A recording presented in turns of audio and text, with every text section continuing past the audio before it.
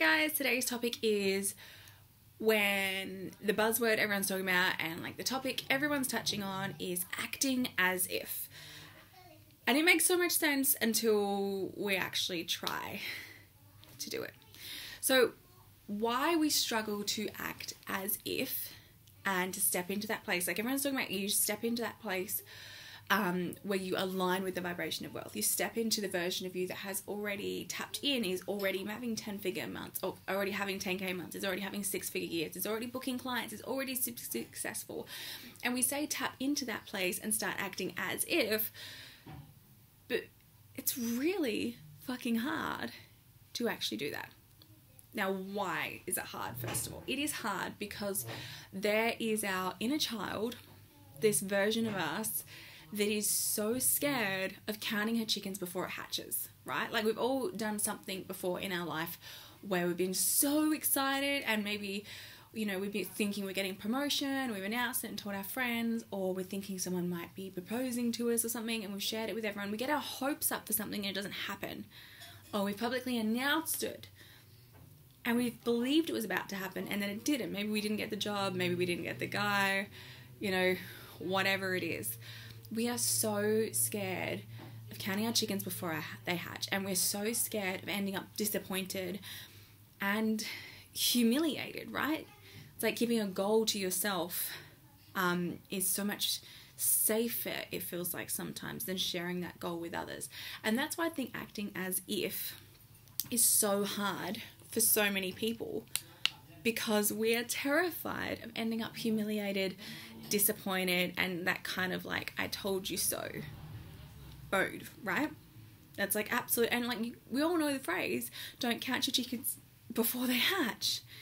That's so common. We've all heard that by our parents, our grandparents, teachers, bosses, whatever it is. We have all heard, don't count your chickens before they hatch. So when we are trying to act as if, we constantly have this messaging, this programming which we've received since childhood that says you can't act as if until you have it, right? You can't go and pretend and believe that you're going to have all this money and this abundance and this success. You can't go and believe that and just do it if you haven't tangibly got it yet. You see these people that are so scared to celebrate even when they do get a win. You know, they do get a promotion, they do get the guy, they, you know, whatever it is, they do get the job, and they're still just like, oh, you know, I'll celebrate once I start. I'll celebrate once I'm, you know, my probation period's over. I'll celebrate once we're together for 10 years. You know, whatever it is. We're so scared to end up embarrassed.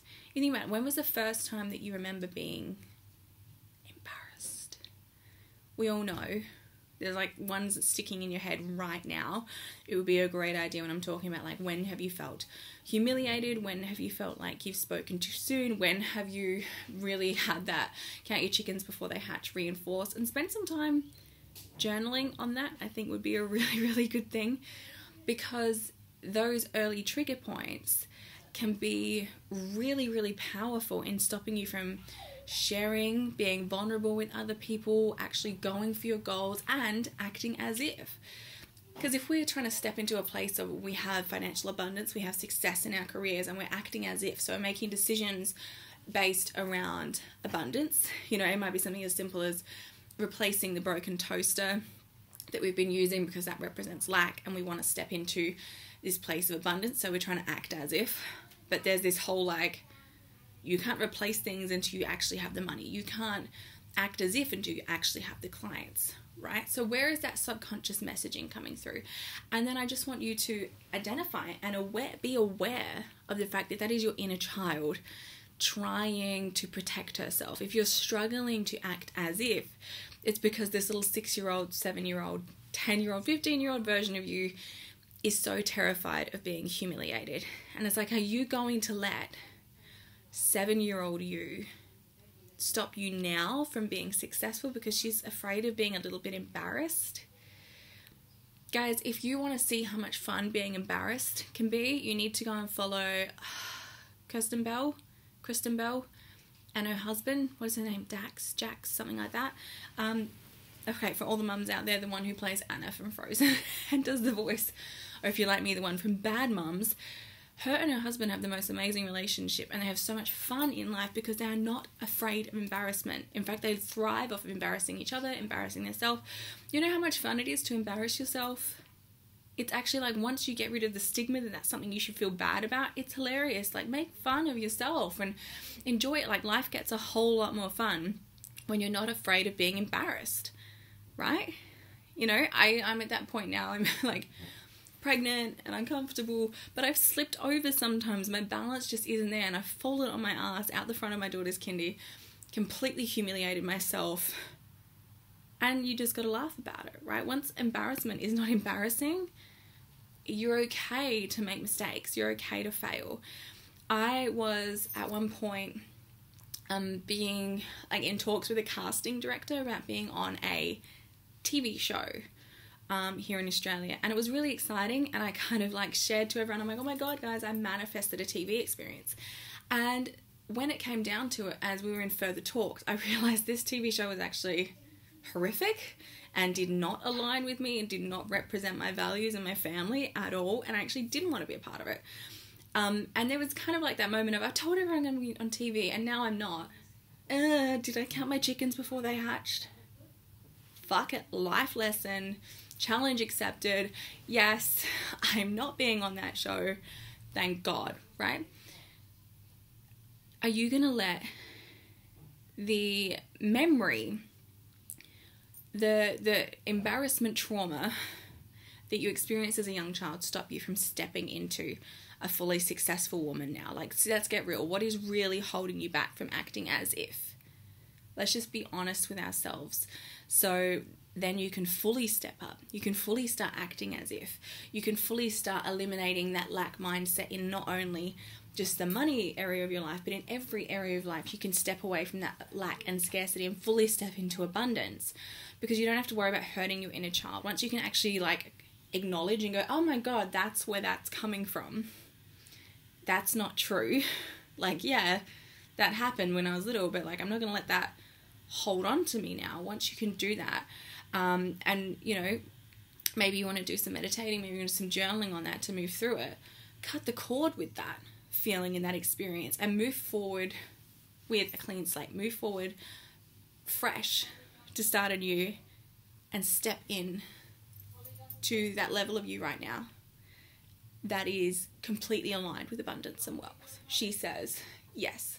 She makes aligned decisions knowing that there is no scarcity and there is no lack. There is only unlimited abundance for her.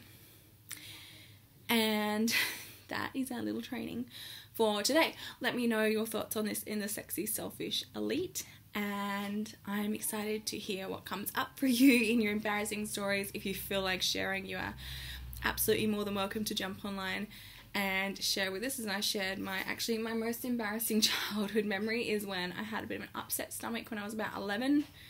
We were at a party and I walked home back to our house because I had an upset stomach, and I came back and I said to my dad, he's like, where'd you go? And I said, please don't say anything, but I've just had a bit of an upset tummy. So I went home, and he just like told everyone, and I was like, I'm really embarrassed, but also you don't know how to fucking keep a secret. But it was probably a couple of bottles of red wine inhibiting that decision. But that's probably the most embarrassing moment that I can remember. In high school, I was up on stage about to perform in front of 1,000 people, students and staff. I played the violin for 13 years. I was pretty good, I'm not gonna lie. The option was there to go to university and go professional with it, and I said no, and I haven't touched it in about 12 years.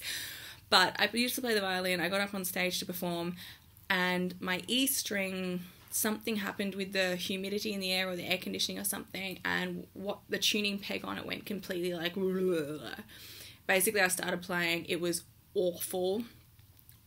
I sounded like a kid who gets an instrument for the first time.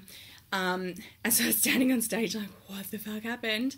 So I stopped, tried tuning it, it wouldn't work, and so I just went up to the microphone and went, sorry everyone, my E string just broke, and I just did a curtsy and left. And my now husband, who back then wasn't my husband, was in the front row, and he just cacked himself laughing, and his friend yelled out, her G string broke.